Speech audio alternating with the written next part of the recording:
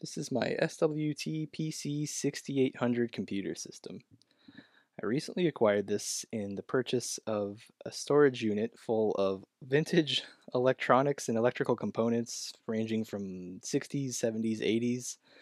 Um, it's a whole lot of stuff, and this particular unit is something I wanted to focus on. It has some other accessories and lots of documentation, which I'll take a minute to show here. Um, Guide for basic 4K basic instructions from SWTPC themselves.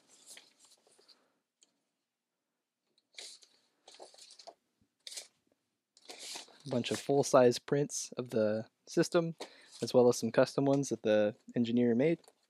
A whole binder of system software manuals, and this big old guy right here of hardware manuals. I'm pretty sure all of this stuff is available online already, but I'm happy to have the physical copies and the originals that the guy had marked up while he was building this stuff. Just a quick overview of the accessories that it came with. Here's the mini floppy disk system, 5¼ inch floppies that it came with, and I'll be going through this at some point, but for now we're not going to focus on it. Also has the CT1024 terminal system kit, also known as the TV typewriter 2. Granted, none of this stuff was labeled other than the actual computer and floppy disk system itself, so this, it just took a little bit of searching to figure out what that was. You could definitely tell it was some type of terminal just at a glance, but the non-standard connections definitely threw me for a loop. And this one was a little more difficult to figure out because it was just this circuit board with really not very much on there. The only thing I could recognize was the power supply section on this is very similar. In fact, I think it's the exact same power supply used in the TV typewriter 2 that the gentleman repurposed here for this GT6144 graphics terminal kit. So the idea behind this was to add black or white rectangles that you could turn on and off like pixels on the screen, in addition to the terminal ASCII letters and numbers. So there's some custom stuff done here, but we'll get into this eventually. So as you can see, the front isn't super clean. It looks like it's had some kind of tape placed across it. Maybe it was a label or something. And this is interesting. This is not standard. This is a baud rate selector with indicators for different baud rates. This was definitely added by the engineer. There's really not much to see on the side. The entire top and side part of the chassis is made of this like perforated steel, so you can see through it. There's no holes or screw holes, but there are no screws holding this on. It was actually just taped together. I've already cut this tape so we can open it up and take a look inside. Also, not very much to see on the rear either. Just the 120 AC power input and these access holes for running accessory cables like that floppy drive I showed earlier, or for serial cards. Taking a look up on top, you can see the tape running across it, and you can actually see inside to a lot of these cards here. But there is a sticker here, and most of it has been removed, but we can still see partially that it said something based, probably 6800 based, 32K computer. Dual floppy disk drive, something up, something with 9-inch or 7-inch. Oh, monitor. I bet that's a 9-inch monitor. That I don't actually have that, but that's okay. I've got other monitors that will work. So let's open this thing up.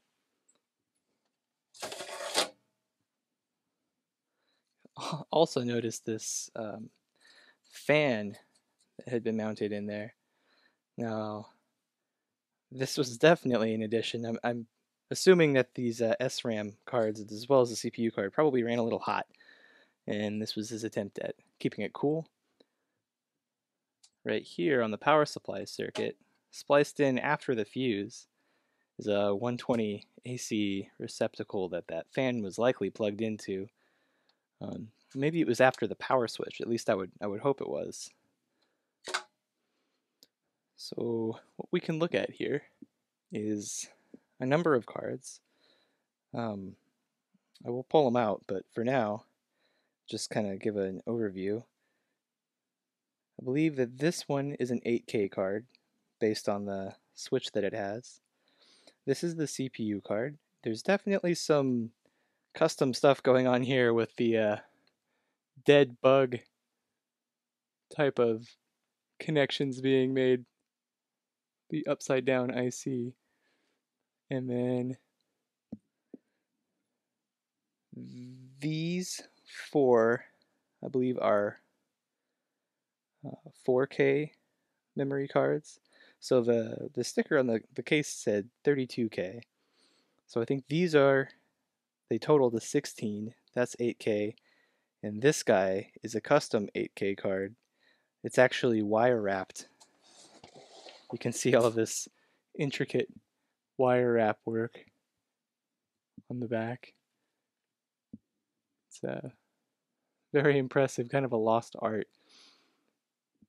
And down here, we've got the floppy controller card and two MP-S serial controller cards.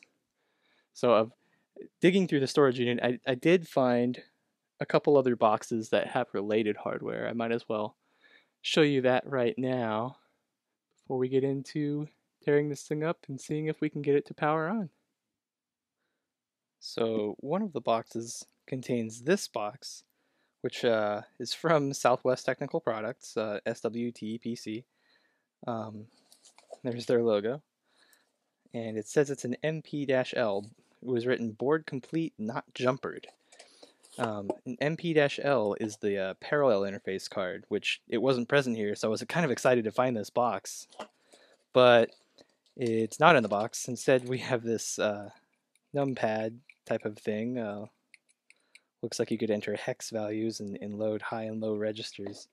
And then all of these connectors, which these are actually kind of handy because these are the types of connectors used on the parallel card and the serial cards, so I can make cables if I can't find them. And a couple other interesting things are these two circuit boards right here, and these are upgrades for the TV typewriter 2. This one says TVT2 2K memory, and this one is a mod that has to be completed in order to what is it? Oh, add 64 characters to the screen rather than just 32. So this is a really cool mod. It looks like it was never completed. Once I get all of this stuff working, I will absolutely give this thing a shot. And in this box, labeled spare computer ICs, here we find the MP-L card, completed, and perhaps jumpered, perhaps not. That will to be determined. And also this MP-C control card, which is the kind of earlier, predates the serial card. Essentially, it's bit-banged serial interface with some extra I/O. And then there are a minimum tensile strength of spring materials. I guess that's good to know. Some spare ICs, just like the box said it has. Most interestingly, the spare 6800 CPU, as well as a few other components. So these might come in handy. So let's start pulling it apart.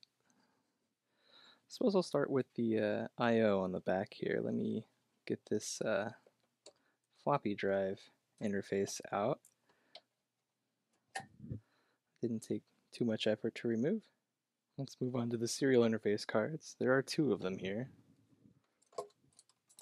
Looks like we're bending up the board here a little bit. we go.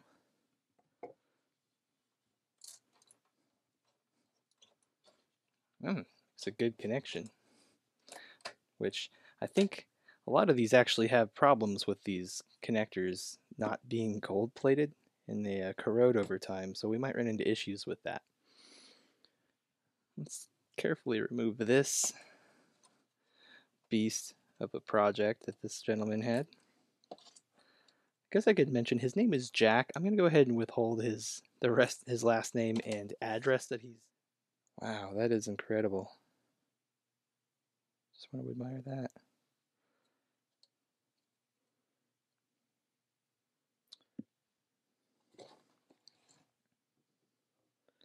I should go chip side down on that just to protect the pins. 8K board here. Man, it's gonna put up a fight. Might just do the rest of these off camera.